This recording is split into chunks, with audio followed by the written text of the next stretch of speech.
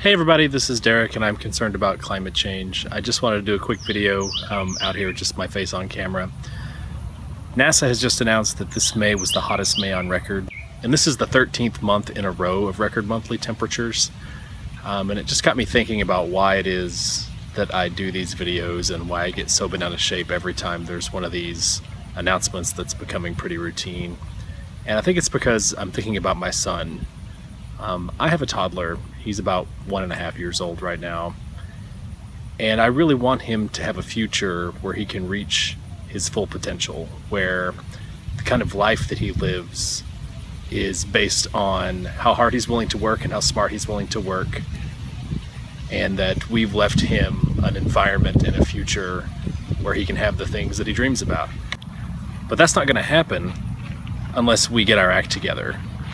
Right now, you know, the international community is kind of centered around this idea of a 2 degrees Celsius temperature increase being kind of the red line for quote-unquote safe climate change, that after that 2 degrees things are supposedly going to get really dicey.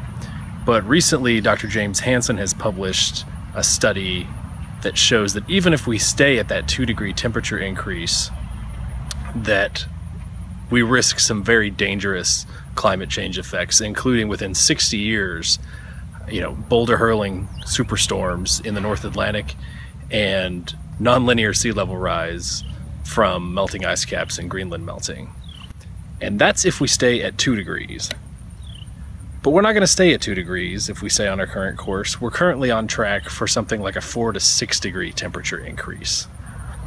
And, you know, Hansen's paper talked about how the effects just from 2 degrees could make society completely ungovernable because it would flood the major cities and cause a massive migration crisis.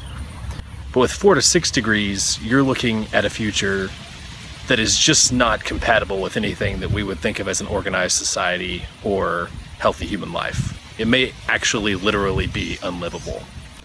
So if we hit that number, if we don't do something to stop it, our kids aren't going to have any kind of future to speak of.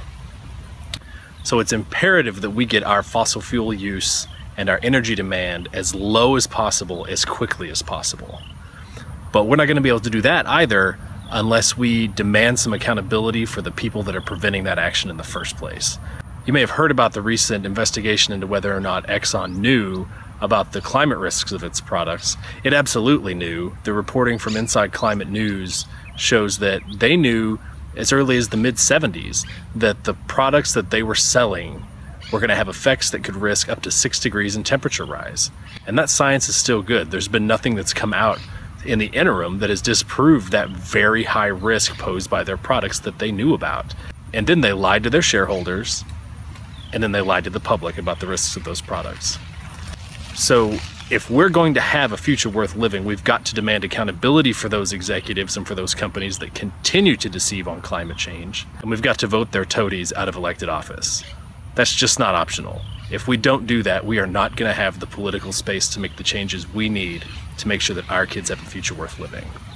So once again, hottest May on record. It's the 13th hottest month in a row. The climate change impacts are very apparent this year, and we've got to do something to rein in the use of fossil fuels. I've had to do this one outdoors and much less fancy than usual because my time's really limited this week.